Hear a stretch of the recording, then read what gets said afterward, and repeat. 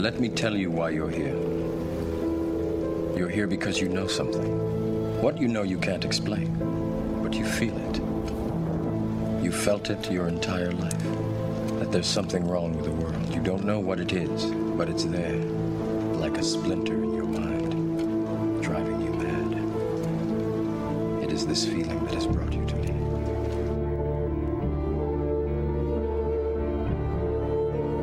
It is all around us.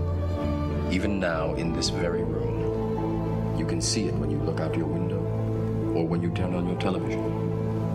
You can feel it when you go to work, when you go to church, when you pay your taxes. It is the world that has been pulled over your eyes to blind you from the truth. What truth? That you are a slave, Neo. Like everyone else, you were born into bondage, born into a prison that you cannot smell or taste or touch. Prison for your mind.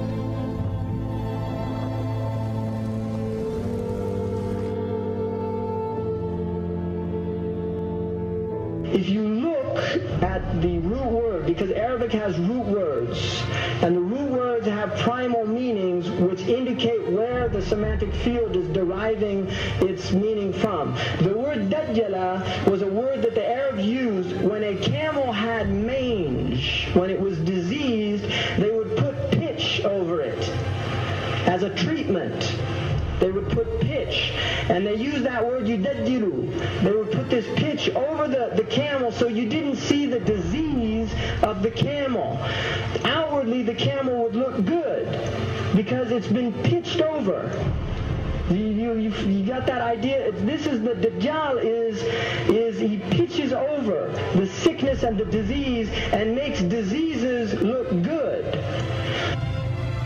So the idea of the Dajjal is that the Dajjal will come and tell people in the same way that Isa a.s. told them that the next world is what you should work for, the Dajjal would tell them this world is what you should work for. In the same way that Isa a.s.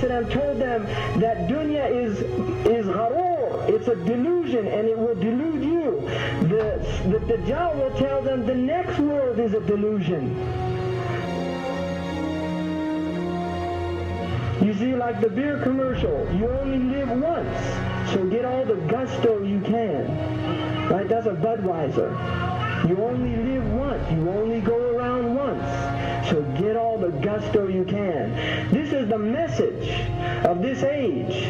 It's a message of deep materialism. It is a message telling people they will be happy through buying things. Buy more and be happy. This is a slogan. Be happy. Don't worry. Be happy. Right? The smiley face.